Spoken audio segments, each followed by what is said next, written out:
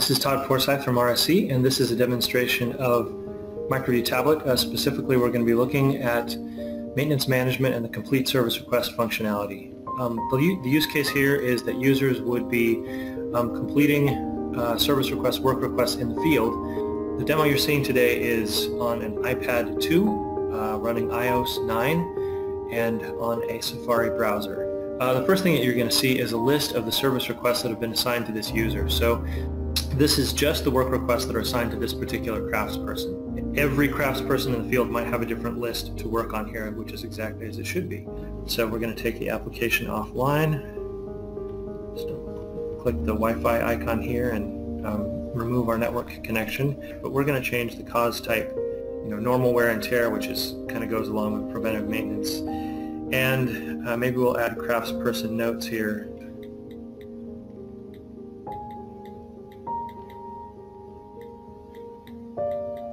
Status here to completed. Now notice that there's an upload flag here. When checked, this basically means I'm done working on this work request and I'm ready to upload it to the server. Craftspeople that were working on it and the parts that were used. So we're going to go to crafts data. So far no craftspeople have been assigned to this work request, so we're going to assign some.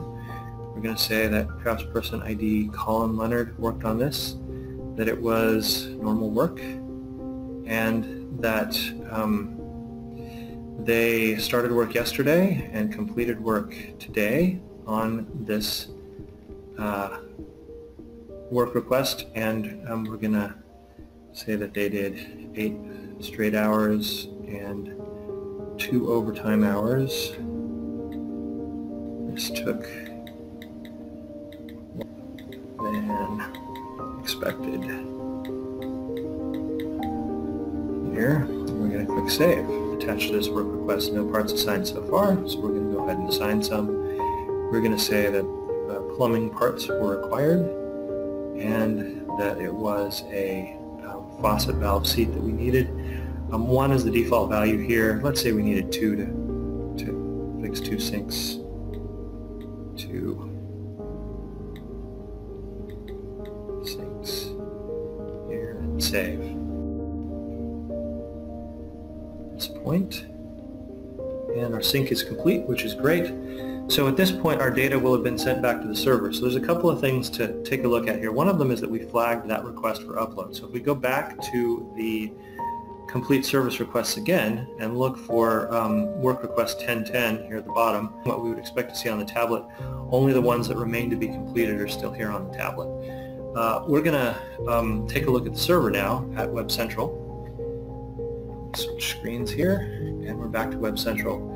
So if we're in building operations, on-demand work, supervisor work requests, and we're looking at the update work requests form. So I'm going to 1010 craftsperson code that we assigned, Colin Leonard, and that the 10 hours that we assigned to that person are showing. We could edit this real quick and see that the additional comment that we'd added is there as well. Going next to look at the work request resources and the parts that we put on it. Here's our 2 valve seats. Yep, sure enough, there's 2 of them and 2 sinks as we'd entered on the tablet. And we're going to go further and look at the work request details. You can see that our craftsperson notes have been updated as we expected, and our cause code is also updated as we did it there. And the status has been changed to completed, which means that all of the changes that we made on the tablet have been synced back to the server and are now part of the live Archibus data. This concludes this demonstration of the MicroView Tablet complete service request functionality.